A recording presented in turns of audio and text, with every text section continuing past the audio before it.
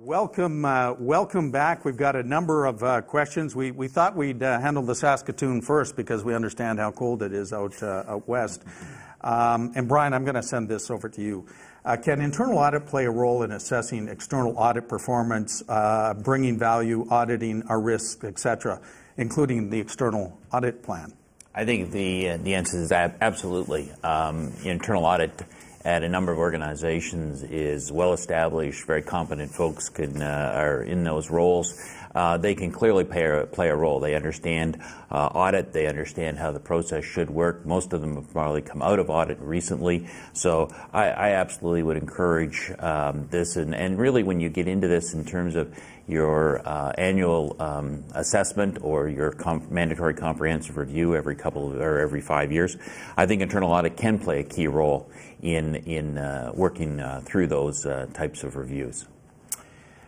Jim, well, it's cold here in Toronto too. So, Jim, do you think EBITDA should be a mandatory disclosure in a separate statement or in the notes to financial statements, especially for companies that require or rely on public debt or bank debt? My answer is an emphatic no, and let me explain the reason. EBITDA can be useful, but it can also be misunderstood, and it's often used as a proxy for cash flow. But we have a statement for cash flow. And so the problems with EBITDA is that it ignores investment in working capital and that whole dimension. So you can generate a positive EBITDA with absolutely no cash flow. And so therefore, I think that the real issue here, though, is understanding not only profitability, as Cameron has pointed out, and Don, I think you pointed out, in terms of the impact on the profit statement, but understanding cash flow and particularly understanding free cash flow. I think free cash flow is a critically important measure in terms of looking at operating cash, less dividends and less CapEx expenditures. And so understanding free cash flow and understanding operating cash flow, I think, Don, is really important. I worry about an over-reliance on EBITDA because of its simplicity and not getting behind the dynamics. And if you don't relate EBITDA to enterprise value, which was its origins kind of thing, then I think it could be misleading. Okay, here's a question from Montreal on IFRS. What is the status of IFRS adoption by the U.S., and doesn't the fact that U.S. GAAP still prevails diminish the significance of IFRS? So really what this question is getting at is where is the SEC on IFRS adoption? Let me just be very clear that the SEC in the U.S. are very engaged in IFRS. They have 500 companies as of now that are filing IFRS statements. We, Canadians, are the largest supplier of IFRS financial filings to them. So they are engaged. They have to be engaged in the topic because of the amount. Now, for domestic issuers, that's really the question that they're getting at. Could domestic issuers make use of IFRS, or when would that be mandatory?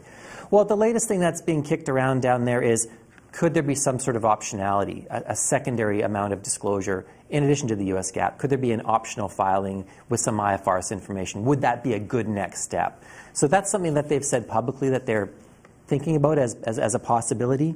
You know, there's a lot of criticism about the fact that they're not moving fast enough. I'm more of a glass half full kind of guy, I guess. I look at the fact that the IASB and international standard setting has been in existence for 10 years. That's not that significant or that long of amount of time if you think about the length of time our global economy has been functioning. And a lot of progress has been made in 10 years in terms of converging these two sets of standards. So I would say, look, let's not come to a conclusion on a single set not being in effect right now. I want to see where this is at in 20 years from now, 25 years from now. I think we'll be in a much stronger position. But until then, it's important that convergence continues to happen because in Canada, we have two major sets of accounting standards in our capital markets. So stay tuned. Here is Winnipeg. Patricia, I'm going to send this to you, a governance question. With the ongoing responsibility and lots of work of audit committees, should boards consider establishing a risk or an IT committee? From a personal point of view, obviously we know in the market that banks and now insurance company do have, strong audit and risk committee. I guess what you see in the market, there's more and more risk involved that are, attracting more attention. And I think even for smaller entities, it would be worthwhile just to start with a small group that is identified as a risk group. And depending with the size of the company as it grows, whether they should be a separate entity or should they, report into the audit. I think it depends on the size and the scope going forward. But I think for a medium size, I think it's worthwhile to start looking at a risk committee. With regards to the IT committee, I don't think there's a need to have a separate board IT committee because the scope of looking at IT is so huge. But I think there should be a definite segment of the discussion at the board with regards to looking at the major projects, delivering on time, on budget, and what are the impacts on the strategy of the companies as a whole. Because more and more is strategy. You need to define not just your business strategy, but how you're going to implement, and that take care of IT implementation type of projects.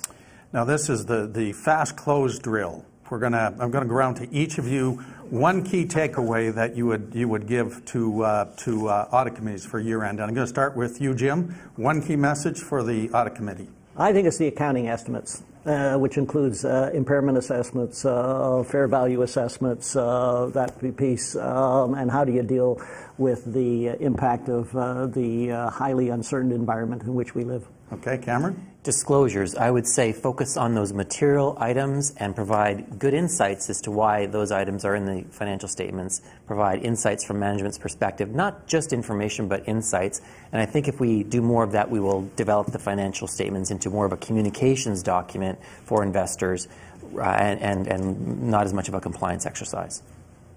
Patricia? I'd say look at the risk registry that the management is bringing to you, and don't be shy to look at the external events that is touching different entities and try and make sure that these questions are being asked by management and not just stick to a cookie-cutter risk registry that has been done in the past and they continue to prevail.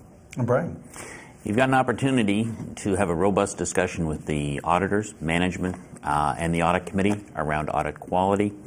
We've provided some insights and greater transparency to CPAB findings. I would just encourage you to take that public report. There's a list of questions in there to ask your auditor. The more robust the discussion around audit quality is as you sign off on these financial statements, challenge your auditors, challenge your management, I think it'll make for an enhanced package around your audit and your financial statements. I would encourage you to have a robust discussion.